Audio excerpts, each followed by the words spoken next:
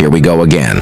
Manchester United are eyeing at least one new centre-back this summer as a means of bolstering Erik ten Hag's central defensive choices next campaign, and transfer expert Fabrizio Romano, while speaking exclusively to Give Me Sport, has revealed that target Matthijs de Ligt's sole priority is on a switch to Old Trafford.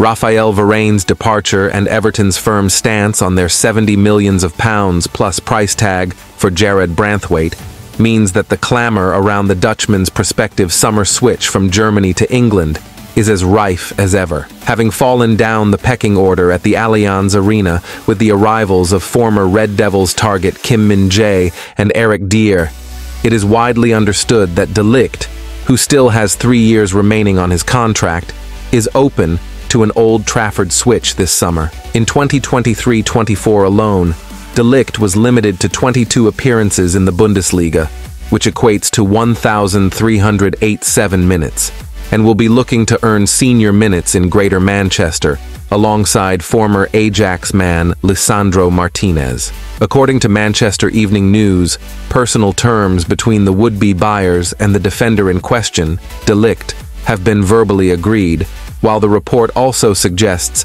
that Bayern are wanting to receive a figure around the £42 million mark for his capable services. Branthwaite, of course, remains a huge target for the Red Devils, with the Carlisle-born centre-half possessing a quality that de Ligt, called world-class by Bayern sporting director Christoph Freund, does not.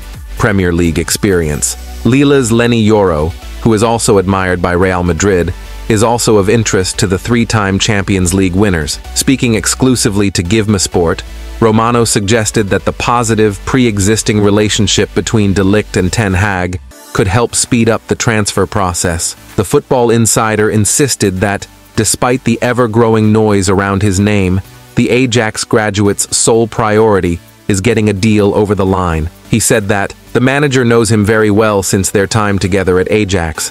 So the idea of Matthijs de Ligt is to go to Manchester United, and he's giving total priority to Man United in terms of personal terms negotiations. Despite all the links we also had with other clubs, the focus of Matthijs de Ligt is on Man United.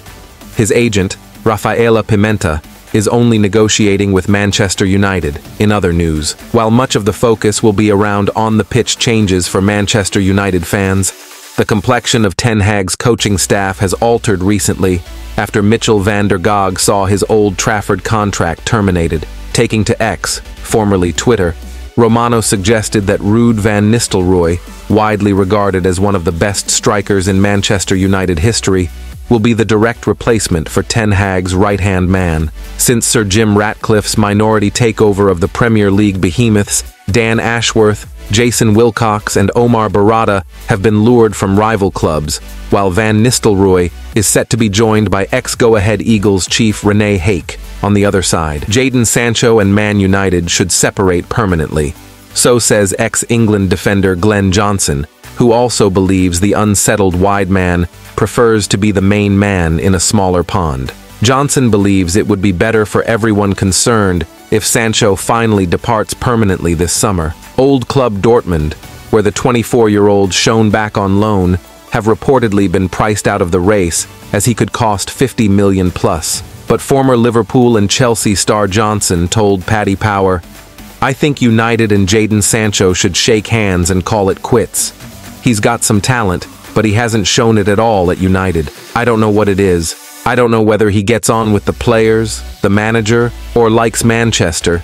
But as soon as he went back to Dortmund, he looked like a world beater again. It's almost like he prefers to be the main man in a smaller pond. It's very rare that when the first couple of years are so bad, players can bring it round.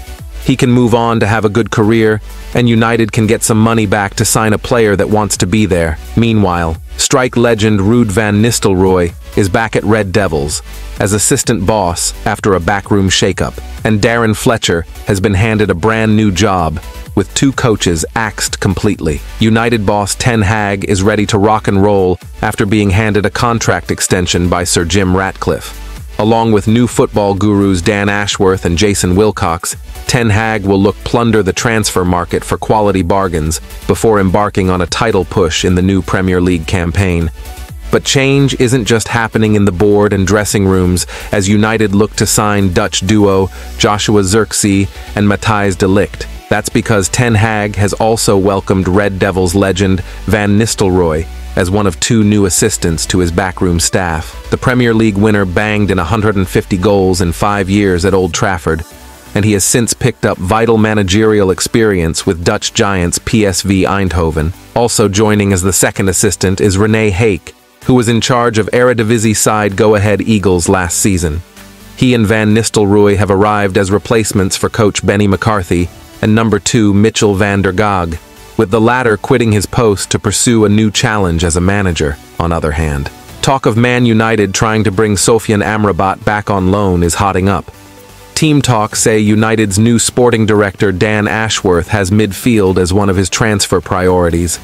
PSG anchorman Manuel Ugarte remains a serious option, but with manager Ten Hag a fan of Fiorentina's Amrabat, Ashworth is prepared to consider attempting a new deal for the Moroccan. United had a buy option on Amrabat of £21.4 million.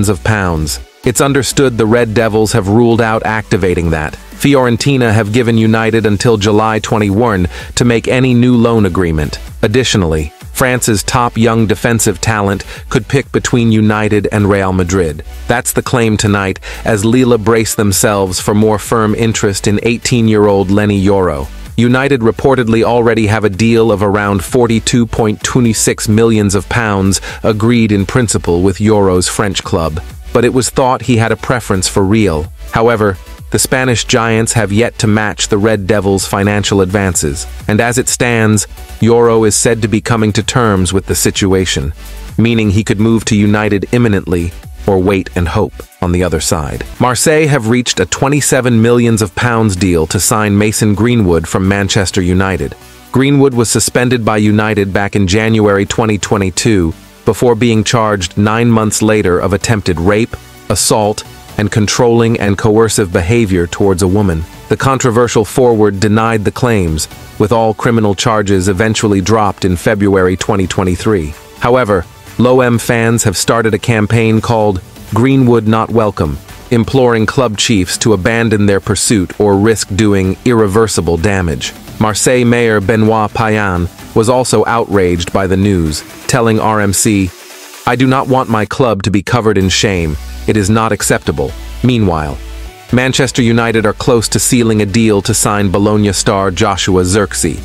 United have agreed terms with Zarkizee, but are yet to decide on how to structure a deal with the Serie A giants. Transfer insider Fabrizio Romano reported that the terms have been sorted out between the striker and the Red Devils. Romano also claimed that the Manchester Giants need to decide on paying the Netherlands international's £34 million release clause. It is suggested that United could negotiate new terms with the Italian side over the structure of the deal. However, Manchester United legend Roy Keane criticized the arrogance of England fans for expecting to win every major tournament for 30 years. He said that, "You talk about England not having won anything for 30-40 years. That's not on this group of players. Focus on winning the game of football, and history will take care of itself. When you talk about the weight of the jersey, I think there's a bit of arrogance that comes with that. The consequences of a mistake, that is part of top-level sport. You have to deal with that.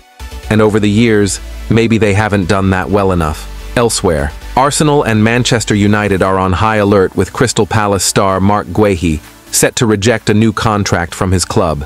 Palace want Guehi to sign a new deal, which would include a release clause when he returns from Euro 2024, but Sunsport has now learned he has no intention of doing so. The defender, whose contract runs out in 2026, is understood to be keen to explore his options this summer, amidst interest from United and the Gunners. The Red Devils are particularly impressed with the ease with which the 23-year-old has adapted to playing as England's left-sided centre-back in Germany, despite being right-footed.